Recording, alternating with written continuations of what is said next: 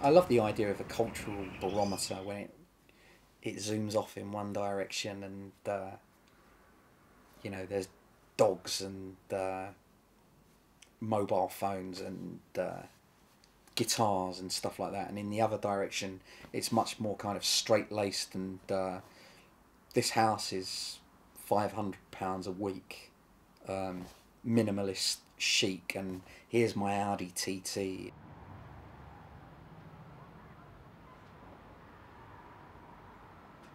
My name is Roy Fulbrook. I live on the very border of Northwest 1 and Northwest 5. Northwest 5 is Kentish Town, Northwest 1 is Camden Town.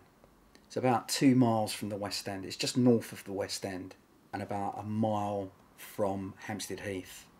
I've lived here for about 10 years, and I live at the intersection of the two tube lines of the Northern Line. They split up at Camden Town, and then one goes off to the left to Chalk Farm and one goes off to the right, which is Kentish Town, and I live in the triangular bit where they all branch off. When London was quite small, anything that went out of London went through this bit. The A41 comes into London, which is the old stagecoach route. It's a straight road that runs from the West End up to Camden and then up to Hampstead, which was a village. So 200 years ago this was just all fields, and in fact the River Fleet runs exactly underneath this building and empties out in the City of London. The canal is an eighth of a mile up the road, Camden Lock. They were just about to make another canal. They made the bridge and then the railways came in. So just literally across the road is a place called the Roundhouse, which was a train turntable for the first trains. So it all happened here. I live here with my wife. She's got her own flat though, actually, that her brother lives in Crouch End. I live here with her and my 2 cats. Elvis, Ethel. Well, I'm actually registered disabled. I've got acute arthritis. I used to be the drummer in a band. I used to race motorcycles. Yeah, I did a lot of stuff, but when I got ill, I had to think of something else to do that was a bit more cerebral than physical. I mean, I was quite a physical bloke. So I got into computers and music technology. I built a website for a record company, and I take all the photographs for that company, and I do bits and pieces here and there, keep my friends' websites updated.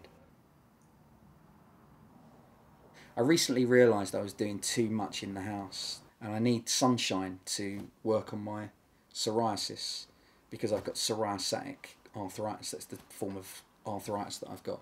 So I bought a kite, a big kite, so I try and get up on the heath and fly that when the weather's nice. I am a fanatical West Ham supporter for my sins. And whose shirt is it? Paolo Canio. My wife is a big West Ham fan, and she goes to the games with me. All my family support them, and it's in a way it's a kind of a way of keeping in touch with your roots. You know, I'm from that area, and it gives me a good excuse to go back there. My mum and dad still live in the East End. The system, I used to call them the devices, but when I got some instructions for them, they were called the barometers on the top of the instructions. So I called them the barometers ever since. It seems to go in phases. Confirm OK by pressing left selection key. There was a week when it seemed to be nothing but cars. Another time it would be houses for sale. There are computers which I'm quite interested in anyway, so they usually catch my attention. When the wind's blowing in a certain direction, you do notice a certain type of advert. So you've got Hampstead is in that direction, then over there you've got Primrose Hill where all the movie stars live. There'll be, Audi TTs, BMWs, £1 million flats. If the wind is blowing as it is now, which is blowing, it's blowing quite hard, the weather vane is spinning and is pointing in that direction, which is more towards Holloway, Finsbury Park, that kind of area, which is less affluent. It will be mobile phones, Xboxes, And there seem to be a lot more dog pictures. They're usually library pictures of pit bull terriers and staffs and stuff like that. Whereas if they point in that direction towards Primrose Hill, chihuahuas and so you've really cuter seen dogs. Yeah, you do see a difference, yeah.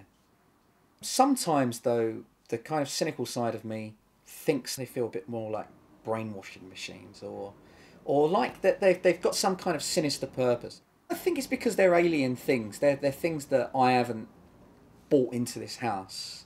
They're outside my control, and they are delivering information to me like a TV set. You know, I wonder what they're trying to tell me sometimes. I mean, I'm not saying it's a nefarious purpose, but I've got a feeling that there's something to do with some kind of subliminal advertising, which I'm kind of uncomfortable with. But I like being uncomfortable as well, so that's interesting in itself. Seeing whether, because I've always been the kind of person that has sort of thought that they're not really susceptible to advertising, and I know what the underlying pretext is. What I'm hoping it isn't, but I feel it might have something to do with, is advertising on mobile phones, because, you know, like, mobiles aren't intrusive enough already. So then I think there'd be fundamentally evil devices, and I'd hate to feel that I was in any part responsible for them.